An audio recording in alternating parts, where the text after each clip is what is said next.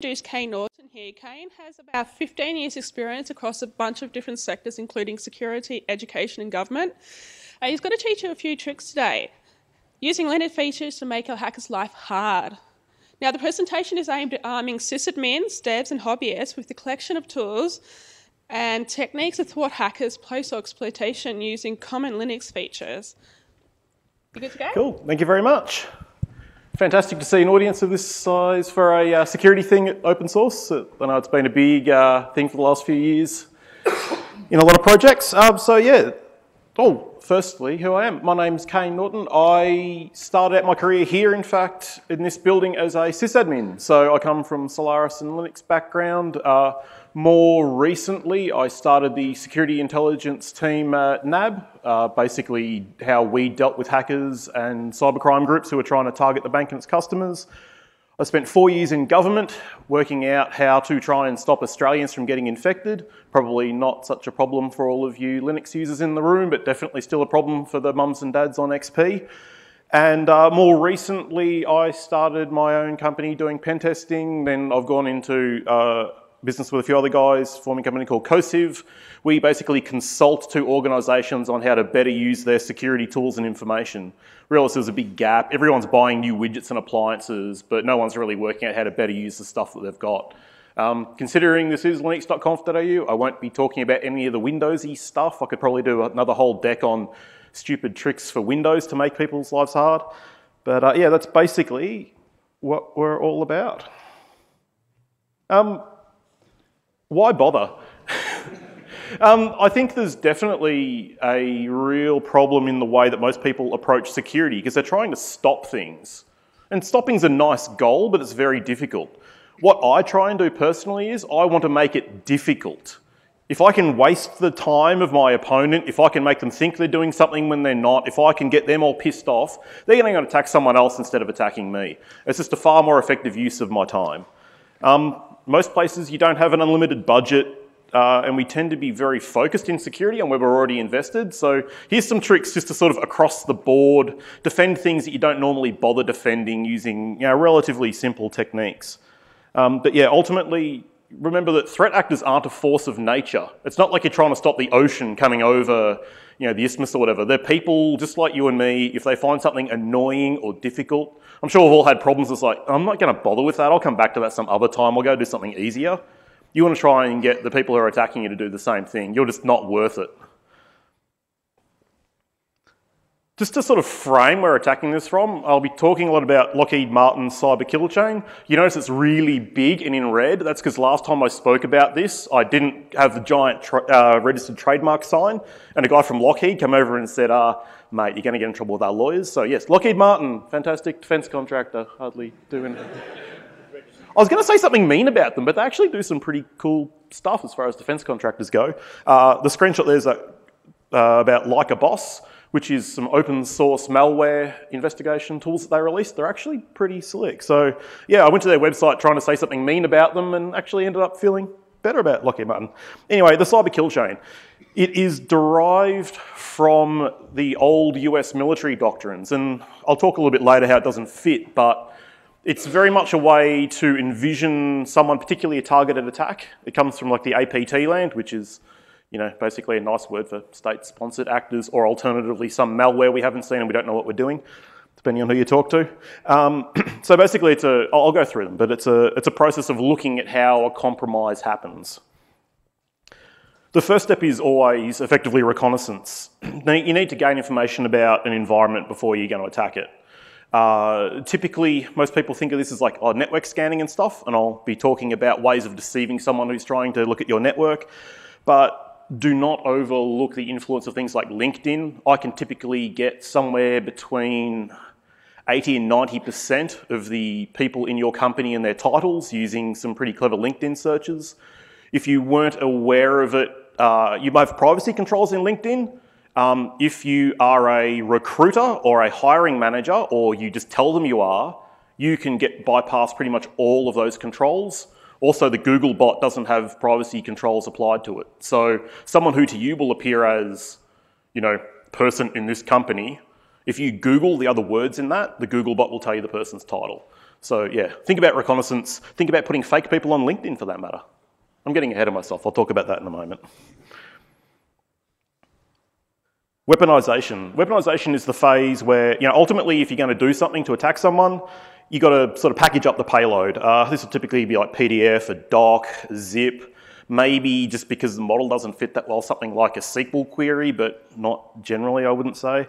Weaponization is very difficult to combat. The color coding in the backgrounds here is basically how screwed you are at the point that you're blocking it.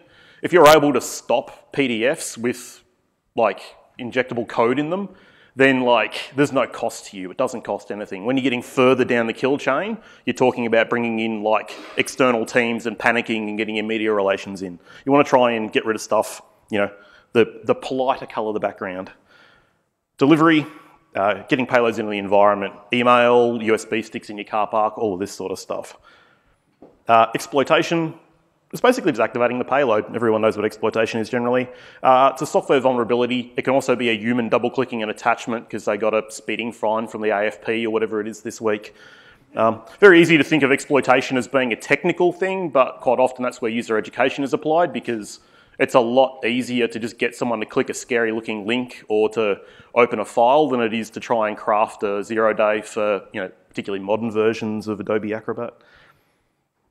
Installation, it's basically gaining a beachhead in the environment. It may be installing an executable. It might also be like making an account or coming up with some other way of getting your persistence inside the environment. Command and control, if you're at the point where you're blocking command and control, as the angry color in the background indicates, this is going to get expensive. Someone's installed something in your environment. They're at the point where they're trying to control that thing inside your environment. It could be anything from like Gmail drafts, which is something you'll see in some state-sponsored attacks. They don't even necessarily have like a connection going out in a way that goes to anything that looks remotely criminal. They could just be using a common web service. They could be dropping files on Dropbox. It could be doing anything. Actions on objectives. This really depends on what the other party is after. And this is not necessarily what most people think about their organisation in terms of what they're concerned about. If you're a bank, you're thinking about money.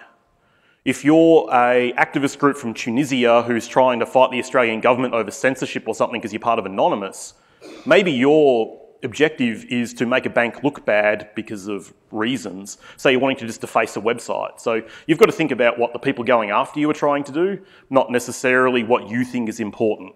And a bit of both, but think about other people's motivations.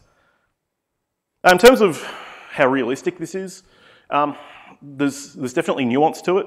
Quite interestingly, earlier this week, late last week, Rob Joyce from the NSA, who I'm sure dear friends to everyone here, creators of SA Linux and various other cryptographic protocols, which is great of them. He is the guy who ran the tailored access team, which is basically the A team in terms of breaking stuff.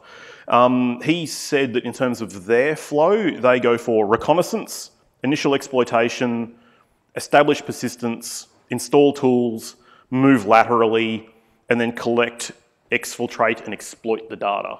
So it very much maps to this, but it's not a firm. Think of it as a guideline. You're not always going to have something that fits exactly into one of those things. It's like the OSI layer for networking. It might be like 3.5. It's not always layer 3. Because this stuff comes from the military, they also have their way of dealing with things. The 6 Ds from the US Army Information Operation Doctrine. This is generally how we deal with stuff. I think this is a pretty good map, and this is, I guess, more what I wanted to get across in this presentation. Think about how we deal with things. Detect. Everyone understands detect. Detect is looking at your logs. Detect is having an IDS or an IPS or whatever. We detect stuff all the time. Usually we ignore it. It goes into a SIEM solution. We find out about it and go, damn, I wish we saw that after you realise you got hacked. Detect is good. Detect has no visible mechanism to an attacker. If you detect something, you know they're there. The other people don't necessarily know that you know, unless they hacked your SIEM, in which case you got a whole other problem. Deny. Deny's great and all. Deny's like a checkpoint. Deny is as in like physical, like that one there, not like the company. Deny is a firewall. IT security, unfortunately, due to just where the money is and where the money has always been, is a very popular means of dealing with things since the 1980s. You know, if I rock at that checkpoint and they go, sorry mate, no gingers allowed, I'm like, oh damn. And then I go and dye my hair and I come back, I can walk right through again. It's like, yeah, I know why they blocked me. You know, if they just go, keep going mate, and then they follow me for a while, then, you know, I don't know. So deny is very binary, you're denied or you're not. It's incredibly common, it's also incredibly easy to game. As a pen tester, I do red team exercises and things like that, and if I get an error message, sometimes I'll even get a message about what the rule is, which is awesome. Don't expose that. I mean, we'll do if you're my customer and I'm doing the engagement, but I'm just going to tell you like not to do that later. But yeah, it's awesome when you get like rule numbers and I'm like, oh, that's a different rule than the last one. Maybe if I just tweak my query. So yeah, deny, super common. I'd like people to think about moving away from deny. Disrupt. Disrupt we don't really see a lot of in information security. Something like a DLP, data loss prevention tool, can do this. If you've got like, think about if you deployed your IDSs backwards and you blocked outgoing connections that had credit card data in them. That's the type of thing. It's pretty cool. It lets you find the business flaws in your environment. It's generally pretty sweet. But in cybersecurity, we don't see a whole lot of Gumbies rejecting little basketballs. But yeah, it's a nice goal when you can do it. It's a way of, you know, it might also be, I don't know, if someone uploaded something, maybe you can delete it, but Australian law's not really so cool with that. Maybe if you're in Israel or other countries where they're a little bit more loosey-goosey in terms of computer intrusion, it's okay. Degrade. Degrade's awesome. Like, what can you do to make the information no longer valuable to the guy at the other end or the girl at the other end? Well, firstly, just don't store it if you don't need it. I mean, everyone's like always like, log things, do all the logs. Don't do all the logs. I reckon probably 25% of the code reviews I do, people log things like the pins entered on a mobile phone device or other, you know, like it might only be like because someone put it in because something wasn't working at some point, but if you're running an Android phone, have a bit of a look at the log files stored on your file system. If you've got it rooted, you'll find all sorts of stuff that you probably wouldn't like stored. And every time you just click through and something says, I'd like access to SD card, please, and you're like, yeah, whatevs. Gives people access to do that. So yeah, don't keep stuff you don't need. Segment your data where you can. Use, like, don't just salt passwords, also pepper them. So having something that, you know, is like on the file system, not in the database that you also combine to make the hash. It means even if someone steals all of your database, they don't have the extra missing piece. Generally, unless they've exploited you to an even greater degree. And use good password hashes. I've got a whole slide deck on that, but think about things like scrypt, bcrypt, pbfds, whatever the shit it is, I can't remember. The marketing team for that one need to be fired. It's an awful name. Yeah, scrypt is good. Argon 2 is a new one. We don't quite know the state of that yet in terms of its security, but it won the password hashing competition. It's pretty cool. And more importantly, find out what hardware your people want to run this stuff on in prod and go and tune the algorithm. Pretty much anything that I would recommend using has like a tunable number of iterations. Pick the number of iterations that's right for you and your hardware. So somewhere between 200 and 500 milliseconds for most things to do a password hashing is probably about right. Your users won't see it, particularly if they're used to Australian internet speeds, a 200 millisecond delay, but it sucks if you're trying to crack passwords and it takes you 200 milliseconds, particularly something like scrypt uses a lot of RAM. You can't easily offload it to a graphics card, and this is like a world of suck. This makes a hacker's life really hard. Good example for this stuff is LastPass. LastPass like store a bajillion iterations in the version that they have on your hard disk, and yeah, you're talking like tens of checks per second, not millions or billions like you do MD5s. Deceive. I'm going to be focusing mainly on deceive for the rest of this presentation, so I won't cover off too much about what's about now.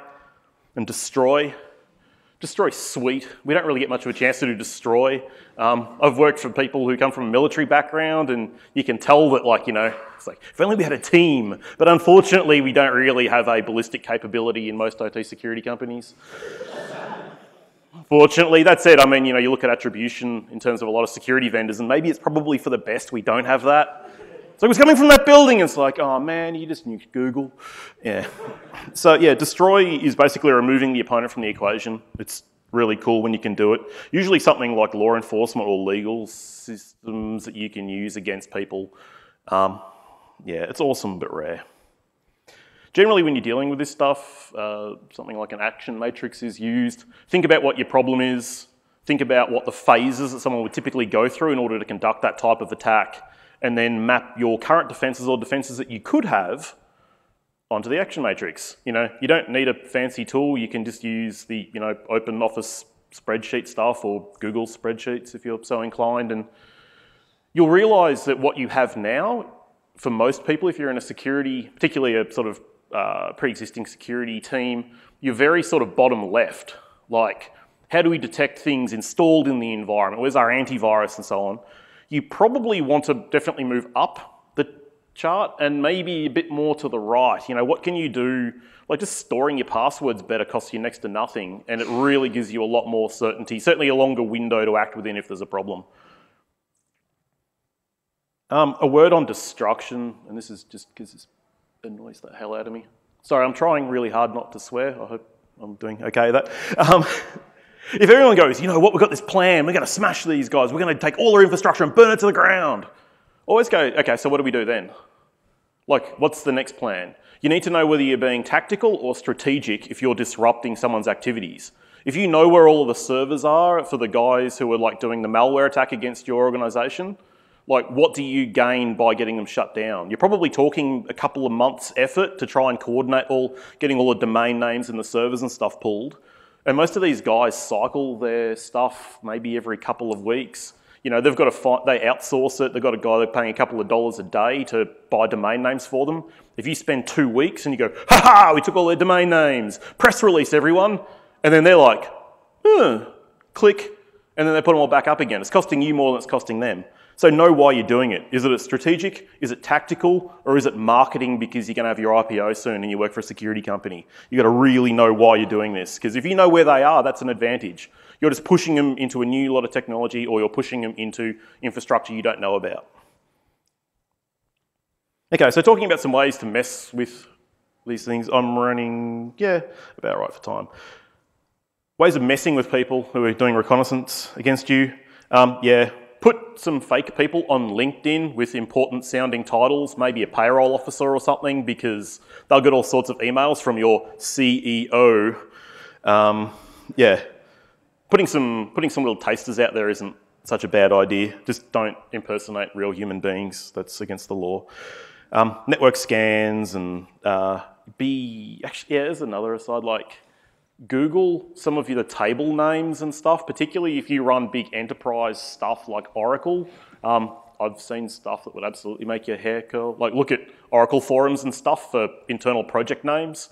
I found some people asking for help doing queries to put SWIFT data, which is international banking transactions, into Oracle databases, and they're asking on Stack Exchange, and it is not uncommon.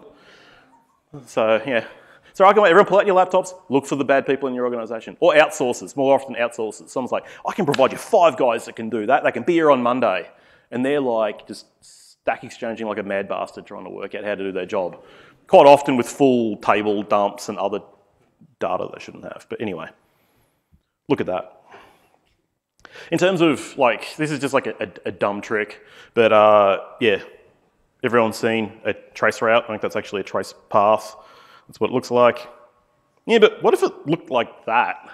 Or would that confuse the hell out of you if there was, it's like, so I'm going towards but then it goes via the Kremlin, Facebook, and the White House? What? So, not necessarily recommending you do this.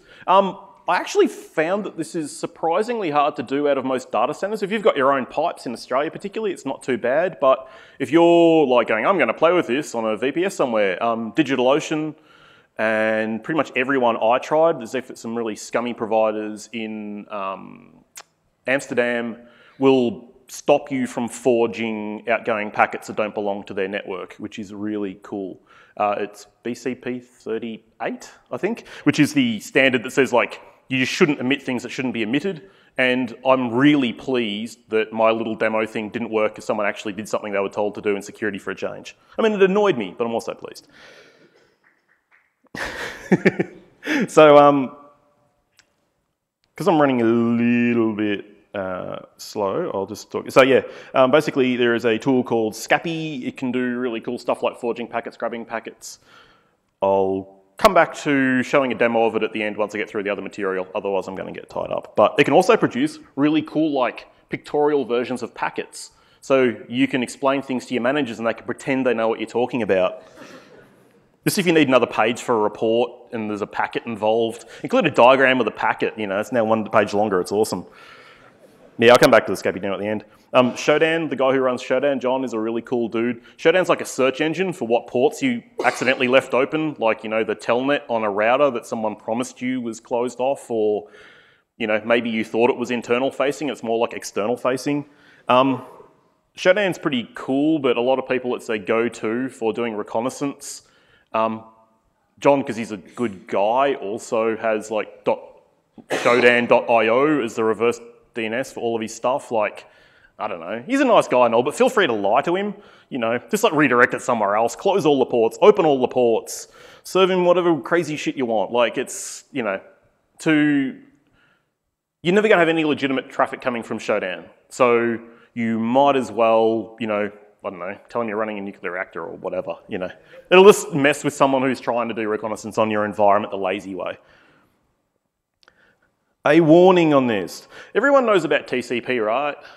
You're all familiar with TCP, how it works. You know, there's a SYN, there's a SYNAC and whatever. You would be surprised how many otherwise smart people on the internet go like, all right, I want to block port scans. So anyone who sends me more than 10 packets, like SYN packets, I'm going to block them.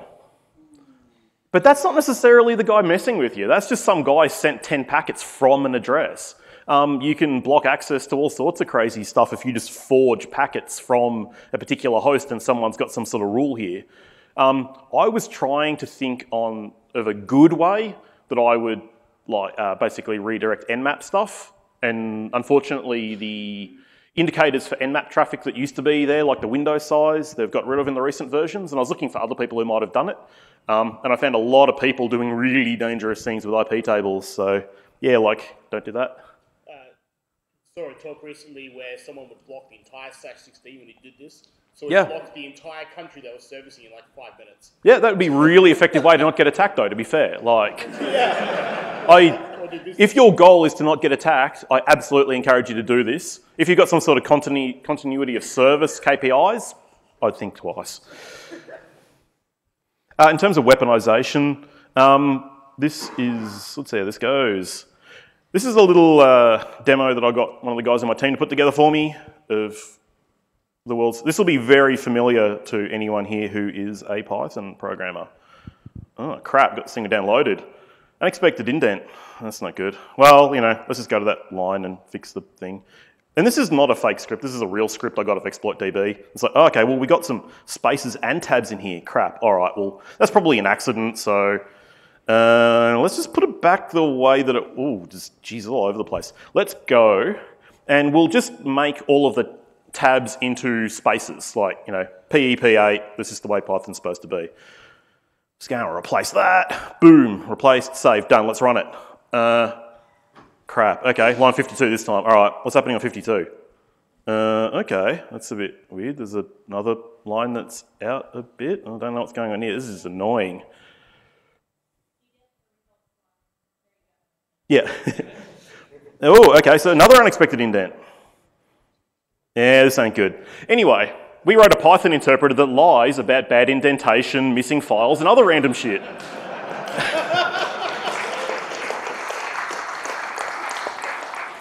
Like, yeah, and so eventually you get to a point where you just go, you know what, I'm just so angry I'm going to delete the file system, screw this shit.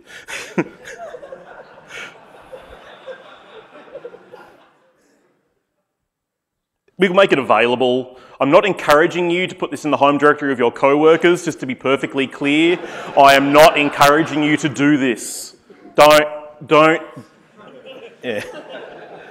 All right, talking about delivery, the worst thing I've ever seen, or the most anger-inducing thing I've ever seen as a pen tester, which means you should totally do it to people who are trying to attack you, is like rate limiting and stuff. Generally, anything that you're doing, because you're trying to do things quickly, unless you're like a complete savant. I know people, and I've got a little bit of it now, where you're like the website whisperer. You look at a website and you know what's wrong with it, but most of the time people are going to be running tools where you're iterating over stuff. If someone's opening a lot of connections to your web server, if they're the top talker to your web server and they're not a customer who's logging in, then yeah, maybe think about rate limiting them. It's the most annoying thing in the world. It's like really cool. But yeah, find ways of slow talking, or alternatively just sandboxing their stuff through. But stuff like this, you got to tweak the number a little bit, and you probably want to inject a little bit of latency, but that is a IP tables rule that will put random drops into a packet stream. So you're not blocked, you're not denied, but just things aren't working right, like the machine at the other end's sort of unwell, which most people will just go, you know what, stuff it. I've got a file with all of these commands and stuff, so you don't need to quite do the OCR thing on your phones. But yeah, so think about slow talk, think about looking at people who are making too many connections, but once again, be careful to make sure you're not blocking legit stuff. When you look, always just look at your top talkers on your web server. My wife was running a game forum thing and we found a server that had done 32 gigs worth of HTTP traffic to it. Presumably it was a spider that got itself caught in a loop and just had been going for I don't know how long. But maybe that's something you want to do, that's awesome too.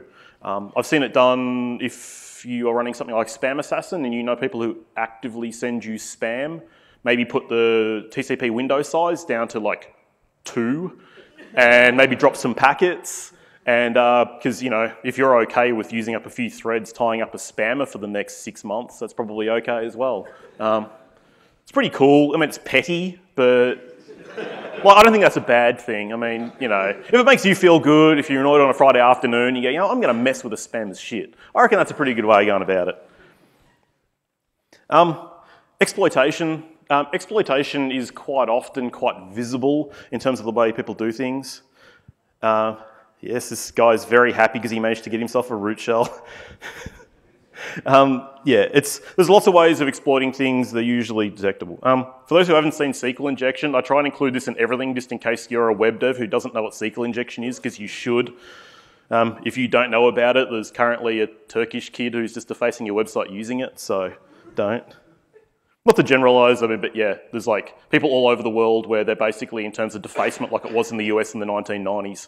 US kids are all hunting bug bounties now, whereas there's certainly parts of Europe where defacing stuff for the joy of it is still a bit more common than it is doing it for cash or, you know, anonymous, basically. SQL injection. A SQL query will generally look like so, which is fine. 1 is provided as part of the URL. But then, when someone chucks in a union select or whatever, then it means that you are fetching a bunch of data that you didn't intend to return. So always escape your variables, make sure your numbers are numbers, parameterize your queries, and so on and so forth. By the same token, if someone is sending you HTTP traffic with things like union select in it, maybe you send them to another web server. I'll talk about some of that stuff later if we've got time, but I don't think I will. Meterpreter, this is the best way of annoying, particularly legitimate pen testers. If you're in a blue team role and you've got red team on site, look for port 4444 in your network. It is the default Meterpreter phone back for the Metasploit framework. So all of its traffic is talking in that. So like look for 4444, catch it, send it somewhere, I don't know, do random shit to them, find their desk and stand over them. Any of these things, yeah. Most people don't change the default because they don't have to, because people don't look for it. But if you see 4444 on your network, that's a bad sign. And Meterpreter is, Metasploit's basically a bunch of exploits that are very easy to run. They all have a very standard interface, and that's sort of generally what they drop is the Meterpreter. So most people in a pen test engagement, they're also known safe. So most people who are particularly red teaming you, you'll see Meterpreter just because they're not randomly downloaded exploits from the internet. And yeah, easy to spot. Installation. Messing with installation I find hilarious. Yeah, it can be pretty precarious for people. Things like messing with mounts and permissions. This will mess with people trying to deface your crappy little website for who knows how long. So basically, you install the UnionFS package, you make a actual worldwide web directory that you put your files in, then you mount a writable one over the top of it that's not the original one, and then whenever anything's put in it, you just sort of move it back out of the way. So if someone's writing to var www, it just like goes, oh, something's there. I'm just going to put it somewhere safe. I'm going to send you an email. And they'll be like, well, where did the file go? But I put the file there, particularly with a little bit of a time delay. It's a pretty effective way of messing with it. But the file's someone deleted it. But yeah, you can bind it with something like the thing before, like the Python meddler, or like a PHP equivalent, where there's always a syntax error, and you can keep someone tied up for weeks. Containers are really cool. They're not generally intended, and even the people from Docker will tell you that containers are not intended as a security control, but they can be a very effective way of keeping people separated in your environment, or you can drop them in a container. C groups and all that stuff is pretty damn handy to try and compartmentalize things you're running. Think about, if you are running containers, think about going to the next step and running, if it's supposed to be, I always get to it, idempotent or whatever, if it's a container that's not supposed to contain data, make it read-only. Like, why do you need to be able to write contents to a container that is supposed to be read-only? You're not supposed to be patching it, you roll out a new container. So think about doing things like that. Also, be careful, use IP tables and stuff on your containers so they can't talk out. It means if once someone gets in, it makes it very hard for them to pivot. But consider doing this stuff to avoid that installation problem.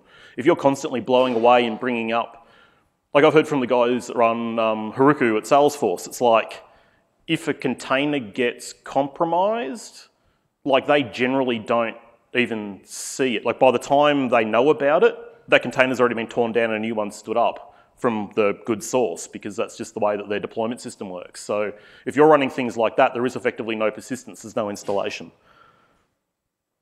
Not to say that you shouldn't secure yourself, but it also just gives you that extra step of protection. Command and control, that is a VNC for the Remy Martin plant, unfortunately still exposed to the internet. I checked that the other day, found via Showdown, I think. But yeah, look for, like command and control is whatever someone's using to control in your environment. You do see a lot of VNC out there still, unfortunately. When we're talking things like point of sale compromise, which unfortunately is still a problem in Australia and other places, it's because the command and control used by the people who service the terminals is VNC. And they have a password for all of their customers. Someone gets one of the passwords, they use the password on all the other customers. All of a sudden, everyone's credit card numbers are in the wild. Things like SSH. If you see SSH coming in and out of your network where it shouldn't be, or going to sites that aren't whitelisted, I don't know, maybe man in the middle it. I've never seen anyone upload their own key to check the signature when they're first using SSH. It's usually has the thing I'm talking to changed? Most people just go, yeah, whatever, the first time they connect. So if you do man in the middle of SSH when it's going to untrusted hosts, meh, you could find some cool stuff. You could inject random keystrokes into their stream and mess with this. I don't know, any number of ways of doing these things. RDP, all of these things. Look for them in your traffic, slow them down. Maybe you do want to deny them. At this point, the point you're blocking command and control is the point you start panicking though, so it's not really like a tool around with people stage, it's more like a panic and alert the CIO and the media team.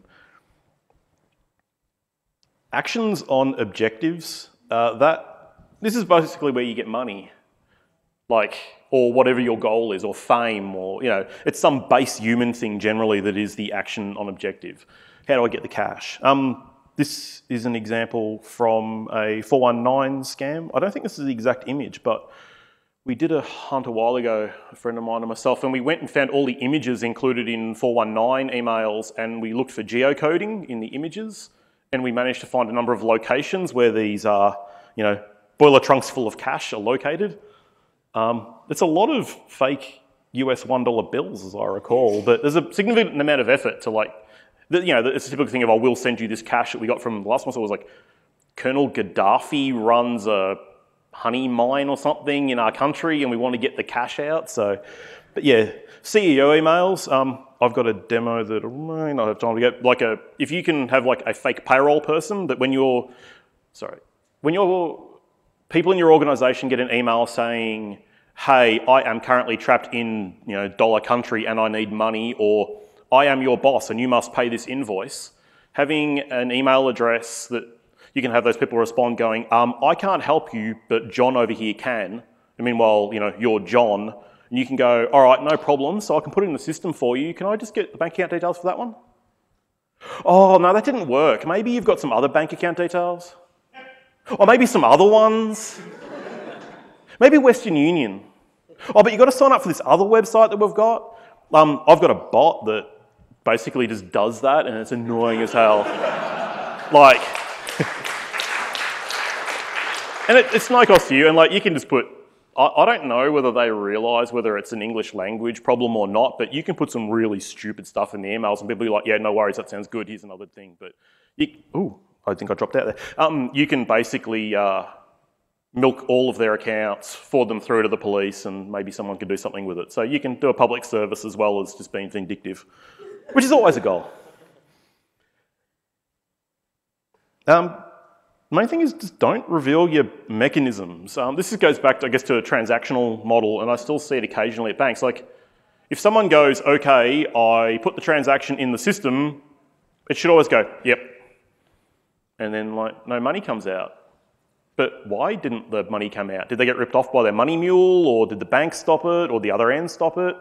Like, for them, it's like, like the underpants gnomes from South Park, collect underpants, something, profit. They don't know what the something is, so you should never reveal it. You should never go, "No, you can't move money to here," or "Oh, that's too much." I mean, unless it's a legitimate customer, in which case it's useful, but don't reveal the mechanisms. Don't reveal where you're detecting them if you can. Just, if you run a transactional system and someone orders a camera and you know that it's using a stolen credit card and going overseas, just give them a receipt number and then just drop the thing on the floor. Like it, yeah. Otherwise, they'll just work out a way to game your system and work it out. SQL Map. SQL Map is generally the go-to tool for pulling data out of a SQL database. It's really smart. It has a wizard and stuff. As I outlined earlier, it can be a really funny thing to take. SQL Map, unless they use the random user agent option, will set the user agent to be SQL Map. You can just chuck something in your Apache config, so you send it off to a fake database. I made a little one that just basically gives them a user table from WordPress with some Regastly lyrics in it, but, that's all easy to do, it's just, yeah.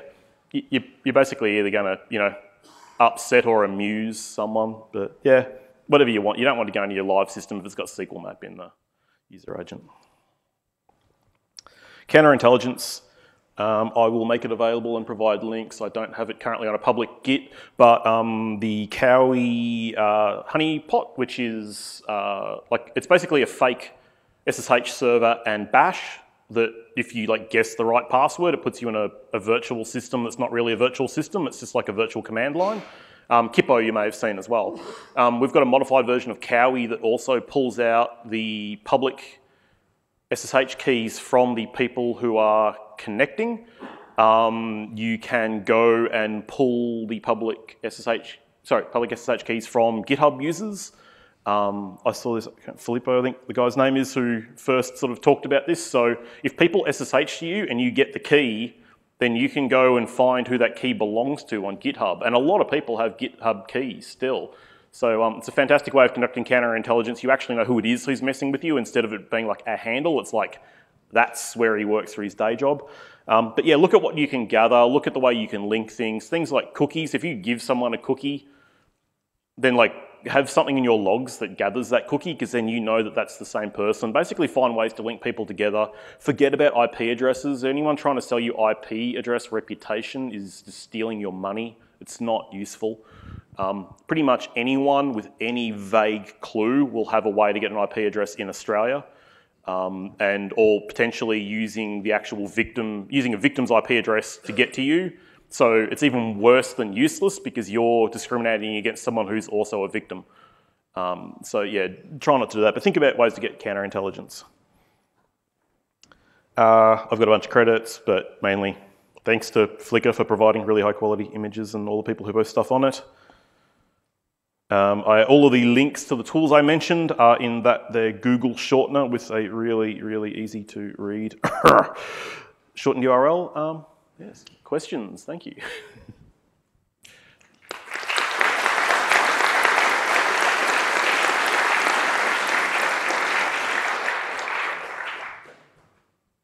Any questions? We'll start with questions, and if we run out of questions, then we'll go on to thoughts and feelings. G'day, Kayne. Thanks for the talk. Just a very quick comment about killing logs off. That's good if you're not an ISP, but if you are, then you may be stuck with data retention. So you've got a problem there. Email's the universal evil at the moment for all of this, and I've noticed that across the hosting planet there is a proliferation of on-site WAFs. How effective are they? They are very effective against the bottom 80% of people who might be attacking you, which is realistically like 99% of the people attacking you. If deployed in the right way, they're a very effective countermeasure. It won't stop someone who's really good, but it'll delay them long enough that they'll probably go on to another target unless you're like strategically targeted, which is super rare. If you sell oil by the barrel or export coal by the billions of dollars, then meh. Otherwise, if you just run a website, it's probably pretty cool.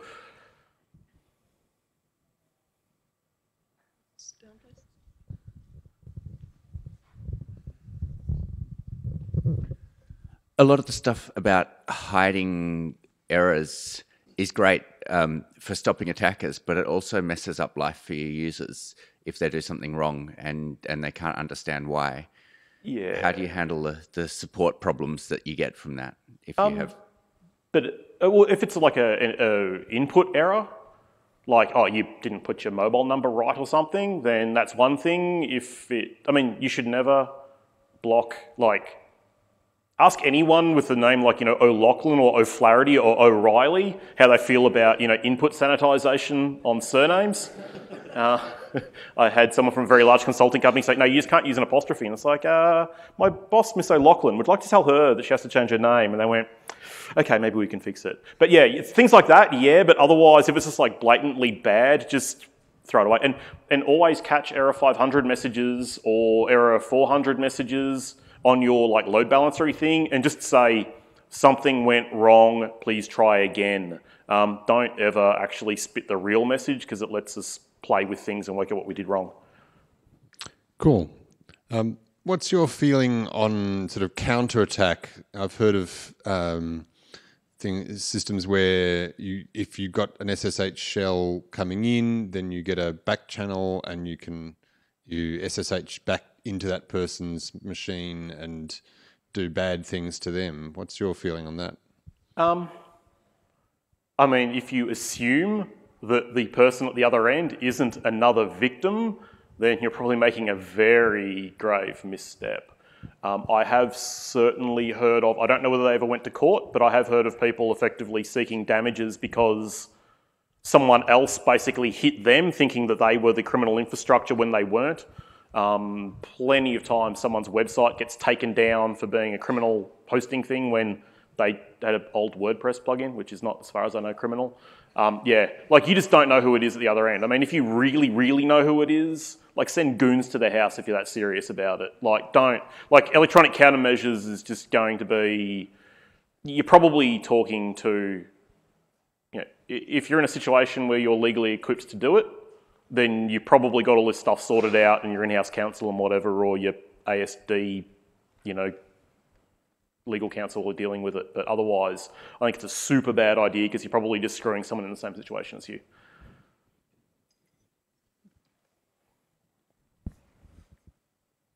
So, if you have limited time, on the side, I think, yeah. Turn it on. If you have limited time, on my web server, I got tired of dealing with all those attacks from mostly China, I'm afraid to say. They actually, when I started blocking their bots that were doing God knows what, they started saying, oh, I'm MSIE. And they would keep changing IPs all over the country until I ran out of time, and I just said, where's your net block? I'm blocking your whole country. That took care of my problem. Of course, there's actually some good people in China who are trying to write docs and things that I write on my website, which can't get to them anymore. Is there someone who maintains a list of net blocks that are not countrywide, so I don't have to do it myself? You can definitely block by country. I cannot recall the RBL off the top of my No, I can't do it by country. I'm doing that currently. Oh, sorry. But Okay. I'm punishing people in China who are not bad people, of which most of them are not, obviously. So is there people who've done better, smaller lists of the people running those bots pretending to be browsers when they're not, and crapping all over your robot.txt and actually looking at that as where they should go scan instead, for There instance? are definitely things for like CMS platforms where you can block people who, like say for example, blog spam, you can block the IPs of people who've posted blog spam elsewhere, but I mean, for things like posts, maybe you just don't let people comment from certain places. It really depends, particularly in a corporate setting, it's sort of a bit of a trade-off. It's a bit different when it's a blog. Ultimately, I try and run everything I can on like static content. Right. Like, unless you have a very active comment section that's not about Rolexes and herbal Viagra, quite often just having something that produces static content, like I think it's Octopus and a couple of other things. You know, you write your blog, you hit the go button that makes the HTML. I'm actually doing that too, but so there's no RBL kind of list of bad IPs. There are some, but I question the value of them considering how quickly people pop new ones. Right, fair enough. Okay, thanks.